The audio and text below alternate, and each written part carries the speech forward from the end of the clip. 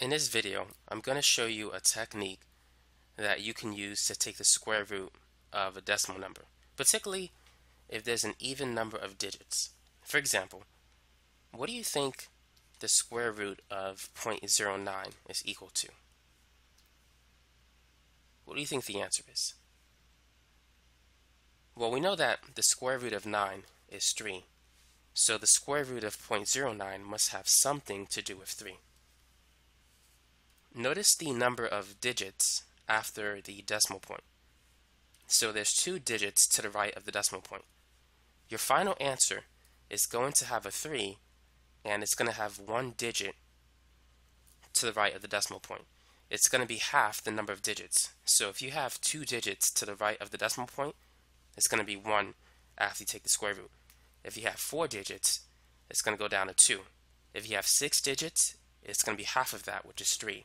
And 8 digits, it's going to turn into 4.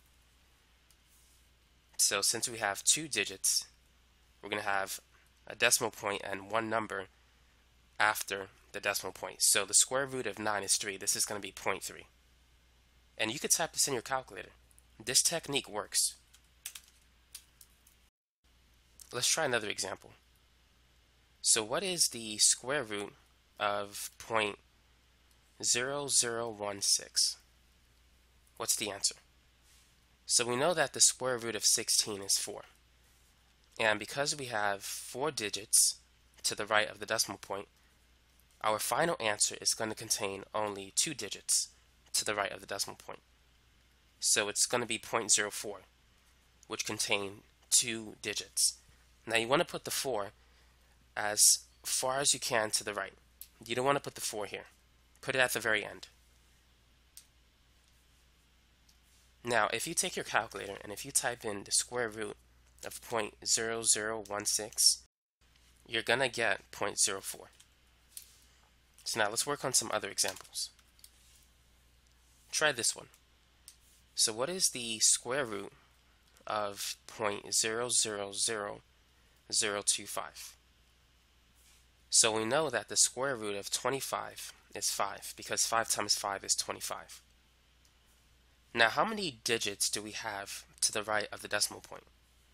So we have 1, 2, 3, 4, 5, 6. 6 divided by 2 is 3. So after the decimal point, we need to have only 3 digits. So it's going to be 0.005. Put the 5 at the very end. So let's confirm it with the calculator. If I type in square root 0.000025, I'm going to get 0.005.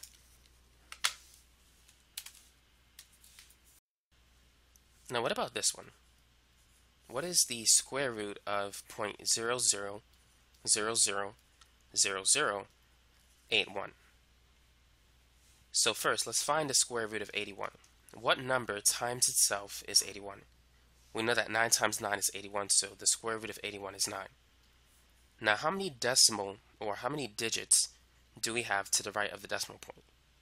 1, 2, 3, 4, 5, 6, 7, 8. So 8 divided by 2 is 4. So our final answer should have 4 digits to the right of the decimal point. So it's going to be 0.0009. And let's confirm it.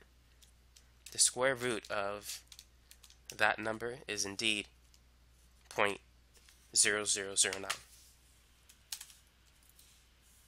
Now let's try a larger number. What is the square root of 0.000144? So what's the answer in this particular case? So we know that the square root of 144 is 12. And we have 6 digits to the right of the decimal point. Therefore, 6 digits divided by 2 will give us 3. So our final answer needs to have 3 digits to the right of the decimal point. So we got to add 12. So 0.012. The last number should be at the very end. So if you type it in, the square root of 0.000144, you indeed get 0.012. So now you know how to take the square root of a decimal number if the number of digits is even. Now let's understand why it works. Let's go back to this example. 0.00000081. How can we convert this particular decimal number into scientific notation? It's not going to be in proper scientific notation because I want 81, not 8.1. It's easier to square root 81. But let's say if we move the decimal 8 units to the right, we want it to be after the 1. How would you write it in scientific notation? So this is going to be 81 times 10 to the negative 8. Whenever you move the decimal point to the right, the exponent is going to decrease. So it's going to go down from 0 to negative 8 because we moved it to the right 8 spaces. By the way, if you ever forget the rules, or if you find it difficult to keep track of direction and how it affects the exponent, just remember, if you have a number in scientific notation and if the exponent is negative, it typically represents a number less than 1. So you're going to have a decimal point and a bunch of zeros.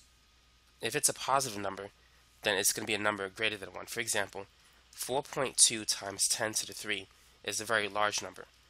This is equal to 4,200. 10 to the third is basically 10 times 10 times 10 3 times, which is 1,000. And 4.2 times 1,000 is 4,200. So notice that from 4.2, we move the decimal 3 units to the right, going backwards. So if the exponent is positive, it represents a large number. So the opposite is true. If the exponent is negative, it represents a small number. For example, 3.6 times 10 to the negative 4 is the same as 0.00036. If you move the decimal 4 units to the right, you're going to get this number.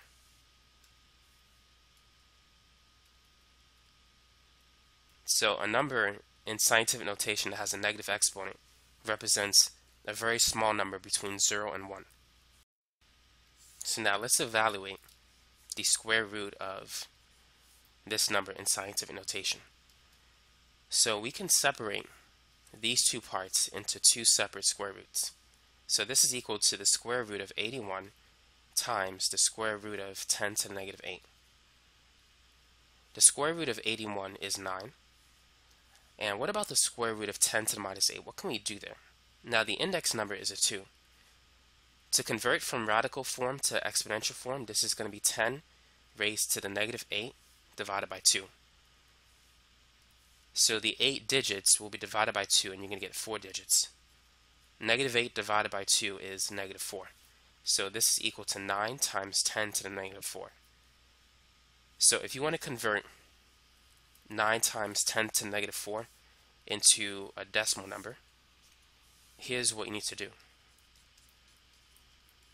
So we know conceptually that we need to get a number less than 1. So we don't want to move the decimal point to the right, which will lead to a bigger number. If we want a smaller number, we want to move the decimal to the left.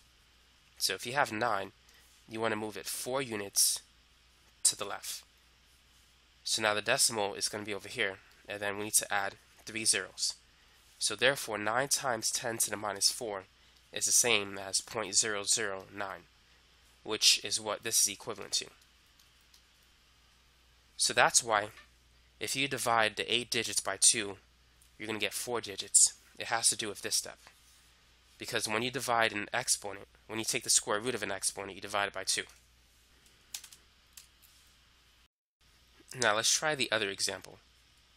The square root of 0.000025, which we said it was 0.005.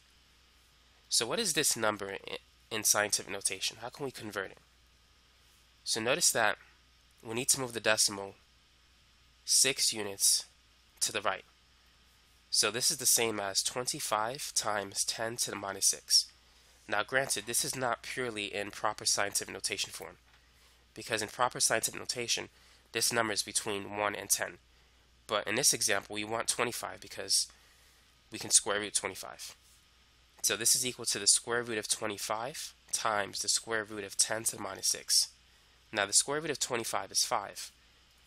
And the square root of 10 to the negative 6 is negative 6 divided by 2, which is negative 3. So we have 5 times 10 to the minus 3. So starting with 5, here's the decimal. The negative 3 tells us that it's going to be a small number less than 1. So we need to move the decimal point to the left. So this is 1, 2, 3. So now the decimal point is here. So we're going to add 2 zeros to fill these 2 spaces. And notice that this answer is the same as that answer. So you can solve it either way, but dividing the number of digits to the right of the decimal by 2 is a much simpler method. But I wanted to explain it using scientific notation. So that is it for this video. Thanks for watching and have a great day.